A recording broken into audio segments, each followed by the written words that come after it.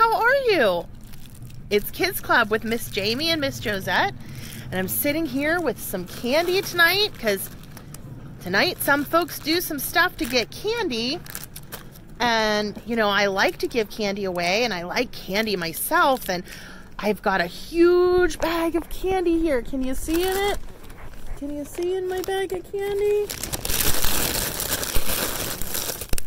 Lots of candy, and I love candy, but you know what? There's an important lesson that we can learn from that bag of candy that I just want to share with you. And Pastor Tim talked about it last Sunday, and that is about self-control. And self-control is one of those fruits of the Spirit that we've talked about before. And self-control is something that we need to have. Poor impulse control is not a good thing. And I know that some days I don't have good self-control, and that is something that I am working on. That is one of my things that I'm trying to get my mind to have control over. God told us in the book of Proverbs that a man without self-control is like a city that was broken into and left without walls. So that means that if you don't have self-control, everything is just running willy-nilly. If we don't have self-control, it affects our soul and it affects our heart. When we don't have self-control, it just makes everything be utter chaos. Now think about it.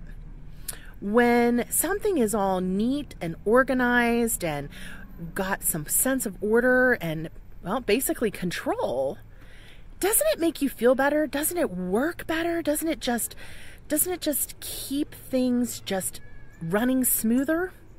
But when we don't have self-control, and when we just make crazy choices and choices that are just out of control, and just when we don't keep our tongue in check, or when we don't have our tongue in check and things come out of our mouth that we don't mean to, that is when stuff is just chaos. So we need to work on having self-control. And one of the ways to be able to have self-control is to ask the Holy Spirit to help guide us and to help us have some of those fruits of the Spirit. We need to be able to work on asking God to give us the ability to avoid situations that we shouldn't do. Now, does that mean that God's going to make sure that those situations don't come before us? Nope. Those situations are still going to happen. But what we need to ask God to do is to help us be in control when those situations come. Now, for me, who likes to have lots of candy, that's my piece of self-control is going to be not having it around or having smaller amounts of it around so that I just don't go crazy. Now, what I need to do with that is I just need to ask God to help me remember that He doesn't want me to live in chaos and He doesn't want me to not be following the rules. So I need to ask Him to help me do that.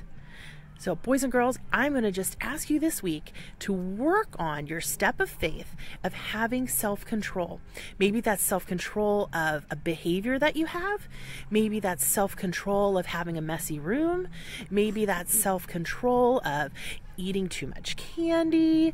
Maybe that's self-control of not doing your schoolwork when you're supposed to.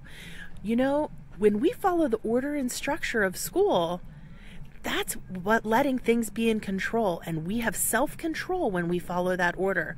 But when we don't, do you feel more frantic and stressed out?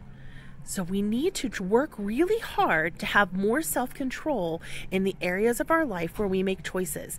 So try really hard to make good choices this week, and I'll talk to you again soon. Have a great weekend. Bye, Kids Club.